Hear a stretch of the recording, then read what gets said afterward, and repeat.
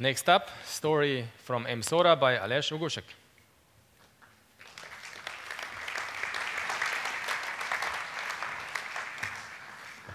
I believe there are two types of people in companies. Okay, excluding directors, you are supposed to be all in one. Research and development and money guys. As a researcher, I classify myself among the first ones. I like to think that we are the clever ones, but at the end of the day, money always talks. I had that fixed idea of creating perfect window, ultimate window. Window with better insulation than any other window in the world. Passive window. Window of the future, we also call it with my colleague. I had it in my mind, on the paper, in numbers, everywhere. Until money guy came to our office and patiently listened to our world-class idea until the end of my pitch, took a second and asked, and how much will it cost? How much will it cost? It will cost more than any other window because it's the one.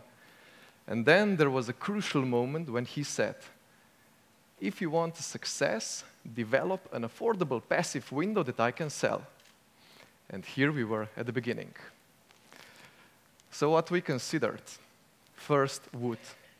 Windows have always been wooden for centuries.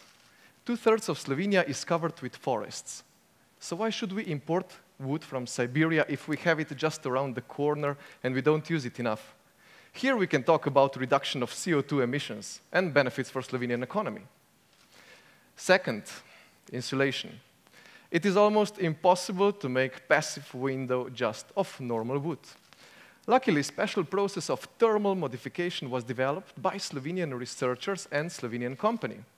We have wood, 220 degrees, and vacuum. After this, we have new wood with 20% higher insulation. Now we had a material for our window, which was first wooden passive window made entirely of thermally modified wood. Lifetime. Everyone wants to grow old with windows, and thermal wood offers this. It offers as long lifetime as popular wood from Siberia. And finally, money. Do you remember what money guy told us? Develop an affordable passive window that I can sell.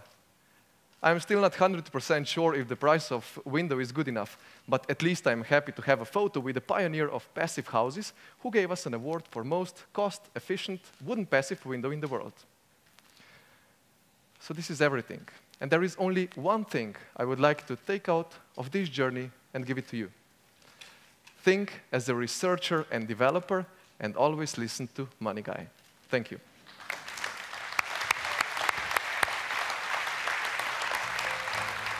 The rest of the team, please.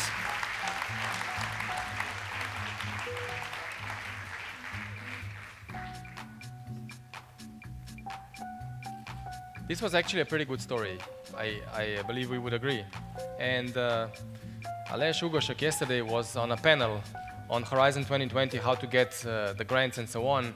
And one of the main messages from the panel yesterday at the Innovations Forum was that now you need to create also a very good story to convince the guys in Brussels, not only tech specs. So this is getting really important. So this is why this year we are doing this a little bit different, as you can see. Thank you very much.